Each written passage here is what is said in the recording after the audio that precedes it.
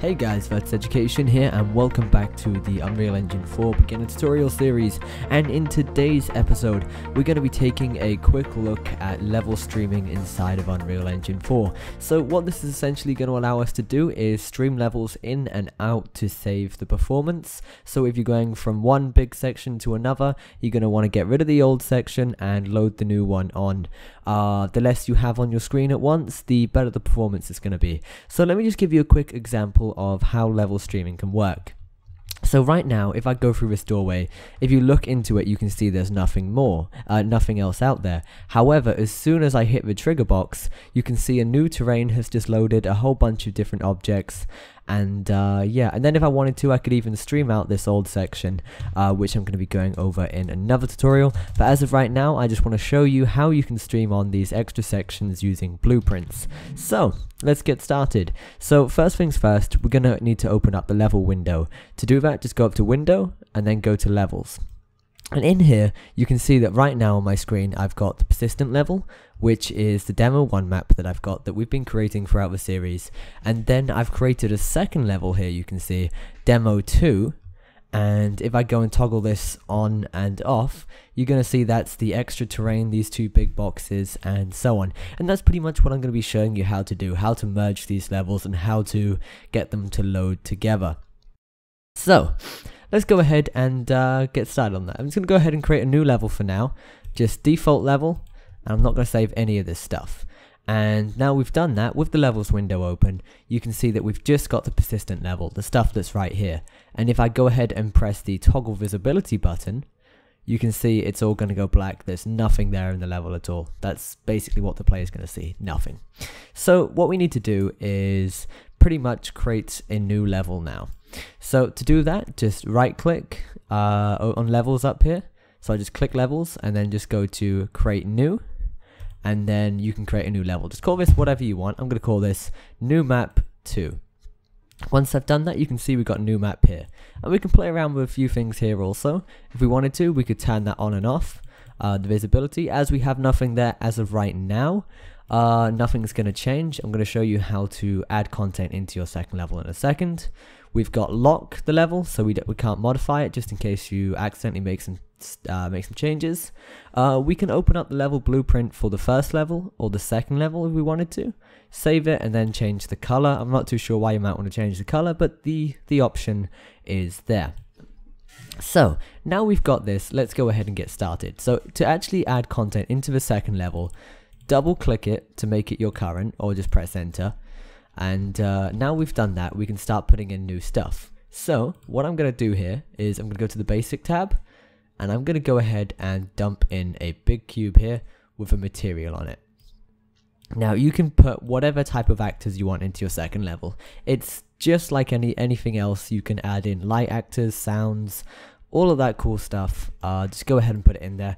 But for now, just for the purpose of the video, we're just going to chuck a quick cube into there. And now if I turn the level visibility on and off, you can see the cube is on the second level.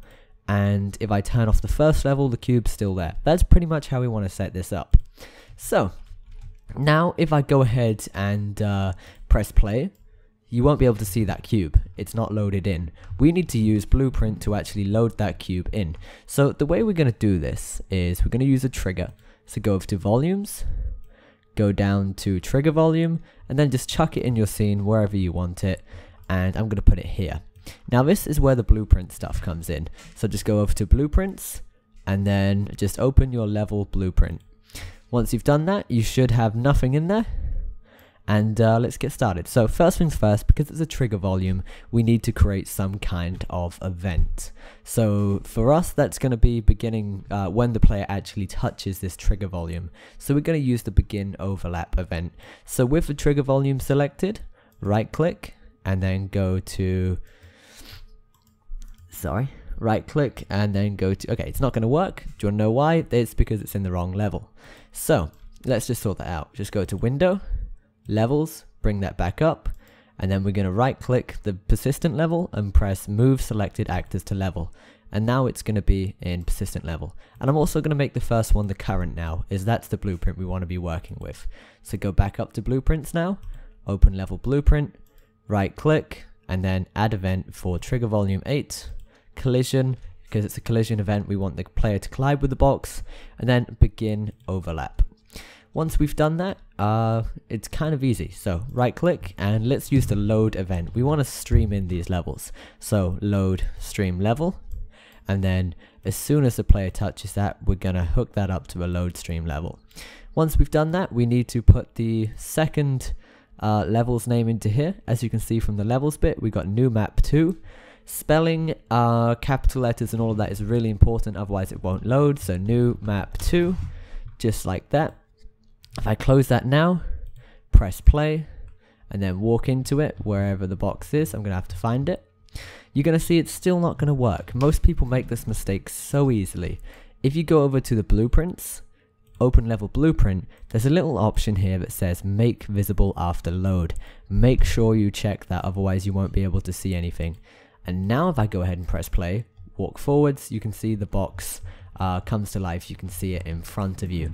But yeah, that's pretty much it. Now just remember, you can add all kinds of different assets into your different levels. You can create one room in one, another room in the other, or from one terrain to another. You can create loads and loads of crazy stuff. If I wanted to, let's just go over to levels.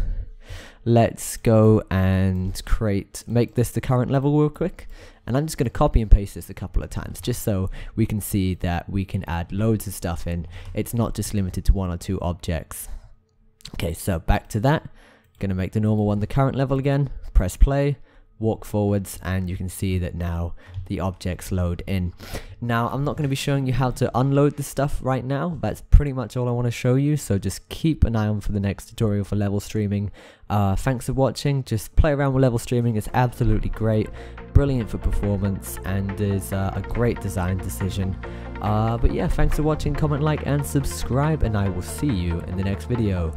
Goodbye.